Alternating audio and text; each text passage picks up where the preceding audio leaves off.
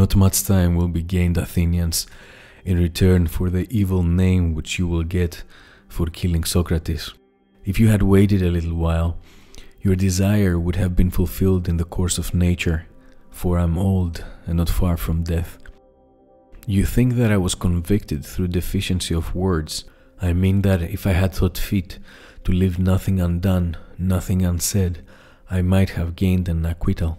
But I had not the boldness or impudence or inclination to address you as you would have liked me to address you, weeping and wailing and lamenting, and saying and doing many things which you have been accustomed to hear from others and which are unworthy of me. But I don't regret my defense. I would rather die having spoken after my manner than speak in your manner and live. For often in battle there is no doubt that if a man will throw away his arms and fall on his knees before his pursuers, he may escape death. And in other dangers there are other ways of escaping death if a man is willing to say and do anything. The difficulty, my friends, is not in avoiding death, but in avoiding unrighteousness, for that runs faster than death. I am old and move slowly, and my accusers are keen and quick, and the faster runner, who is unrighteousness, has overtaken me. Me you have killed because you wanted to escape the accuser, and not to give an account of your lives. If you think that by killing men you can avoid the accuser criticizing your lives, you are mistaken. That is not a way of escape which is either possible or honorable. The easiest and noblest way is not to be crushing others, but to be improving yourselves. Till now, the oracle within me has constantly been in the habit of warning me. Was I going to make a slip or error?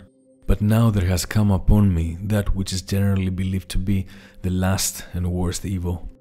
But the oracle made no sign of opposition, either as I was leaving my house and going out in the morning, or when I was going up into this court, or while I was speaking. What do I take to be the explanation of this? I will tell you.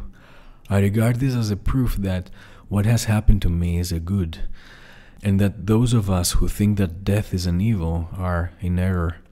Either death is a state of nothingness and utter unconsciousness, or, as men say, there is a change and migration of the soul from this world to another.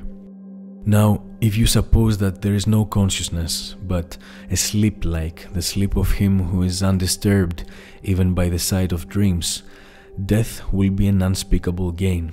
For if a person were to select the night on which his sleep was undisturbed even by dreams, and were to compare with this the other days and nights of his life, and then were to tell us how many days and nights he had passed in the course of his life better and more pleasantly than this one, I think that any man will not find such days or nights when compared with the others.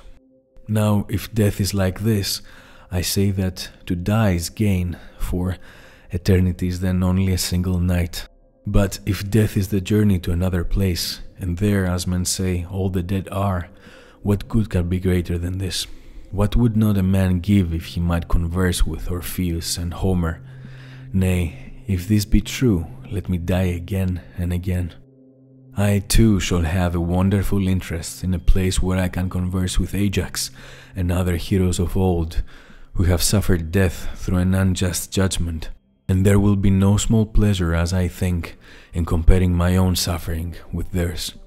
Above all, I shall be able to continue my search into true and false knowledge, as in this world, so also in that, I shall find out who is wise and who pretends to be wise and is not.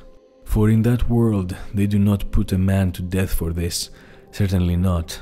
For besides being happier in that world than this, they will be immortal, if what is said is true. Wherefore, judges, be of good cheer about death, and know this of a truth, that no evil can happen to a good man, either in life or after death. He and his deeds are not neglected by the gods, nor has my own approaching end happened by mere chance. But I see clearly that to die and be released was better for me, and therefore the oracle gave no sign. For which reason also I am not angry with my accusers or my condemners. They have done me no harm, although neither of them meant to do me any good, and for this I may gently blame them. The hour of departure has arrived, and we go our ways, I to die and you to live. Which is better, God only knows.